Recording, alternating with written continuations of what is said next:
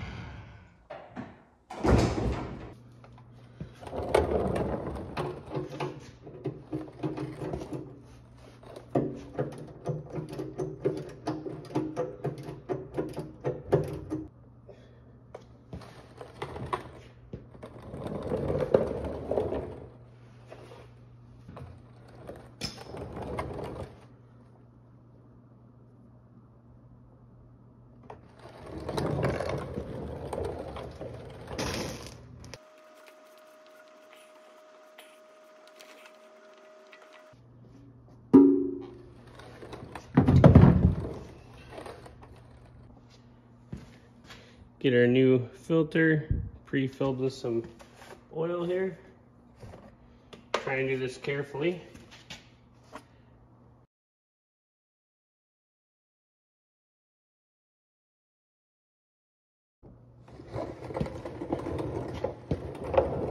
Now I made sure to get the bottom of the oil pan cleaned up as best as I could, and then the oil filter housing, I also cleaned everything off of it as to make sure there was no contamination on there.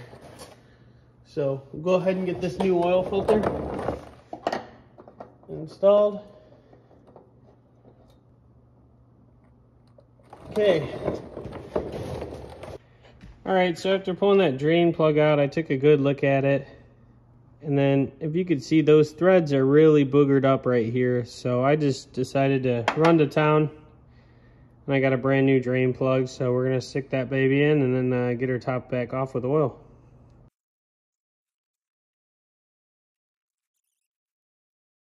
So this thing should take somewhere between 10 and 11 quarts. Obviously we're gonna go based off of the dipstick.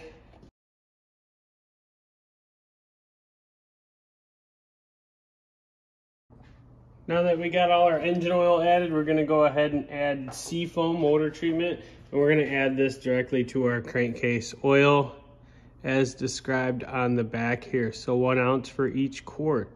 So we're gonna go ahead and put that in there.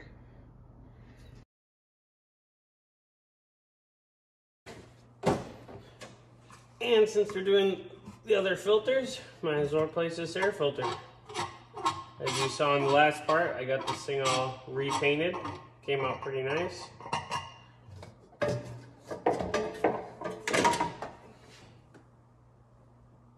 Yeah, definitely time for this thing to go.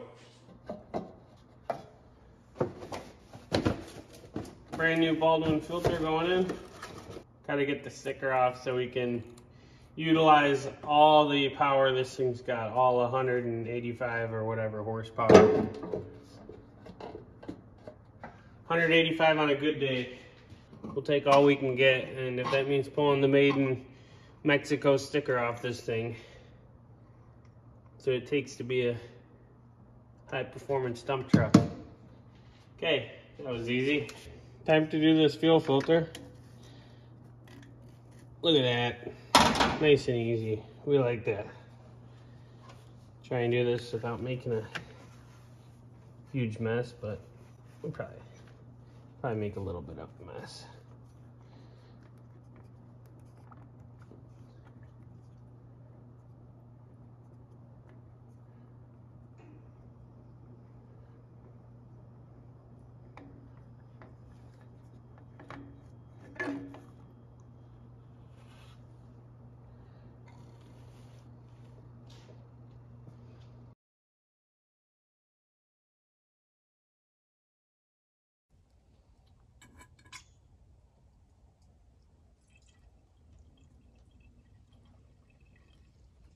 Me personally, I like to top these off with a little bit of additive.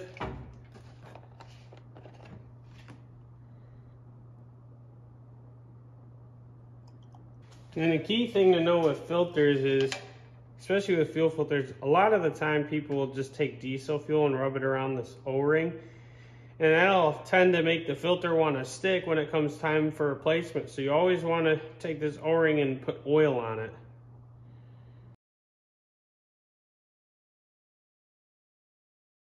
And then my filter is mostly full. It's not all the way full because for me, I have a truck with an electric fuel pump. So I'm able to fill this the rest of the way with that, which is convenient.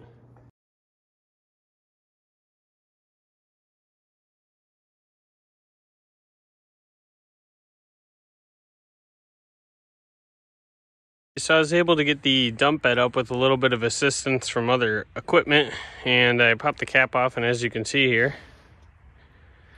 there's no fluid to be found. So I took a little universal fluid, I just topped it off. Now we're gonna fire this thing up, and hopefully we can get this dump bed to go up and down on its own with no assistance. Get this PTO engaged.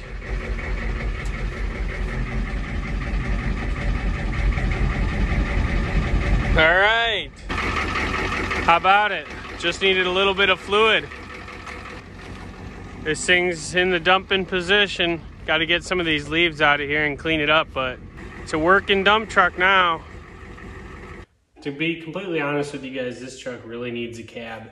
These cab corners have been welded back on and the cab mounts really aren't in very good shape. But a cab's not in the budget, so we're gonna fix it. And by fix it, I mean cover it up. We're gonna fill this in, get it fixed up, make it look right. As far as underneath goes, we're gonna have to probably make some plates to fix the saggy cab. I do wanna make it a good working truck, so we're gonna do it the old farmer way and fix it.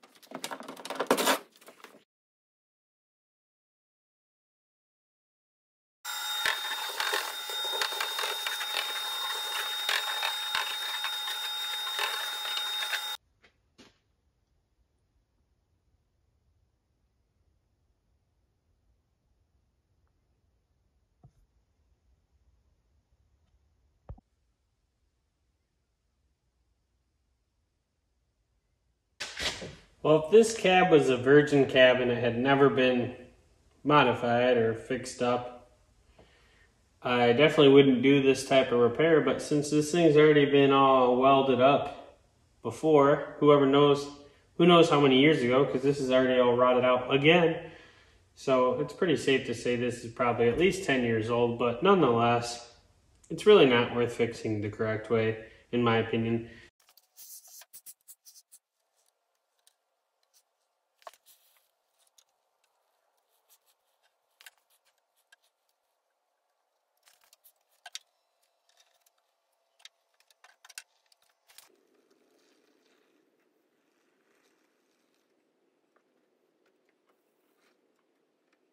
Well, I got this thing in the garage here and it's nice and warm. I might as well address this.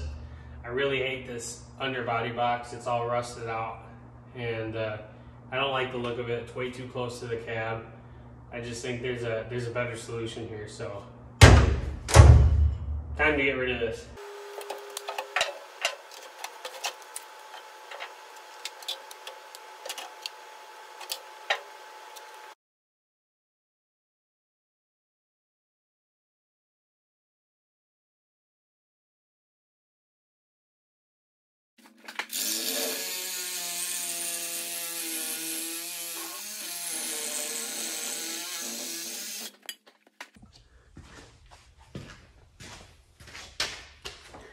All right, so all my expanding foam has now expanded and it's time to trim it all up and then get some Bondo on there.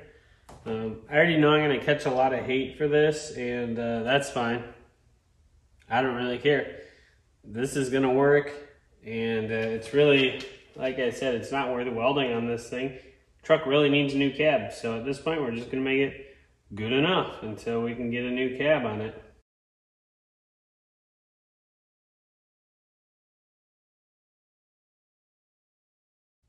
All the great stuff is smoothed out now and cut down, so I'm gonna try something different here. We're gonna take this Bondo glass, which is a fiberglass reinforced Bondo. We're gonna mix this stuff up. I'm gonna try and see if it'll fill that little hole there, if you guys can see that, and then fill in the rest of this. I've never used this before, so we're just gonna try our best here.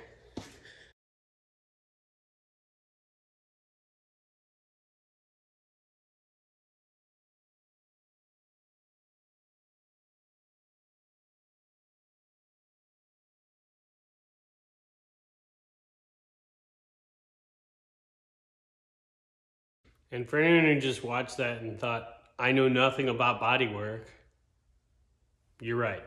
I don't know anything about it. That's about as good as I am. So, due to that being a pretty big hole and a total failure with patching with the Bondo glass, I got this antique fiberglass kit that I found in the basement. And I'm gonna just try and put some fiberglass on that, because you know what they say, if it's good enough for a Corvette body, it's good enough for a dump truck.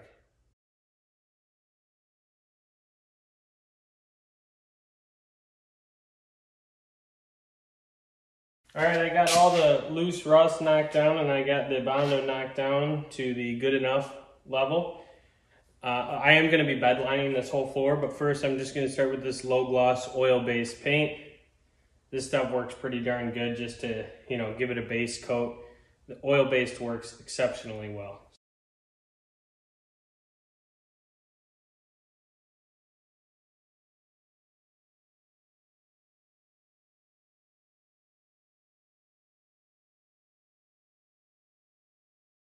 It's the next day. We got the floor all painted and it's had time to dry overnight with that oil-based paint. So the next step, we're gonna be using some of this truck bed liner and rolling it on, and that'll help to blend all the texture together. We have a lot of different surfaces here and then my awesome patchwork. So we're gonna get this rolled on and hopefully it'll make it look like one seamless floor with a little less crappy bodywork. But time to get this thing rolled out.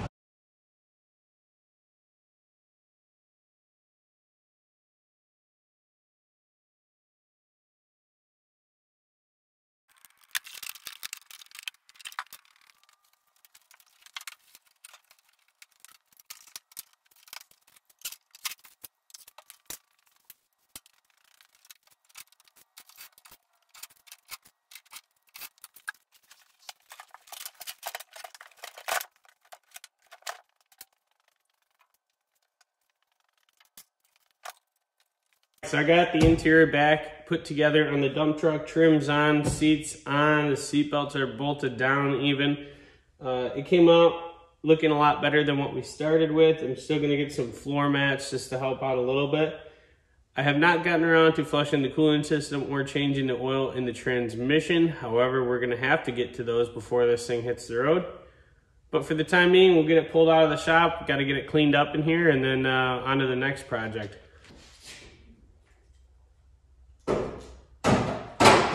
Still missing the hood cable, but we'll get to that.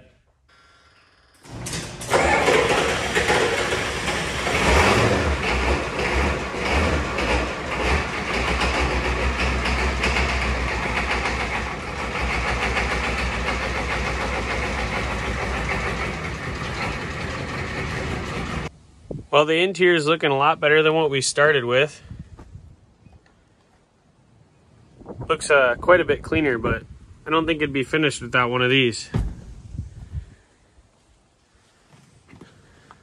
There it is. Got the seat cover installed. This thing's looking better every day. So now we got the dump box working as it should. It's got a little bit of leak on that, on the hydraulic unit of the PTO assembly. There's a little bit of a leak, so we're gonna have to track that down and see exactly where it's leaking and what seal we need to get replaced on there. But at least the dump box is working. We'll just keep it topped off with fluid. Got the floor, redone.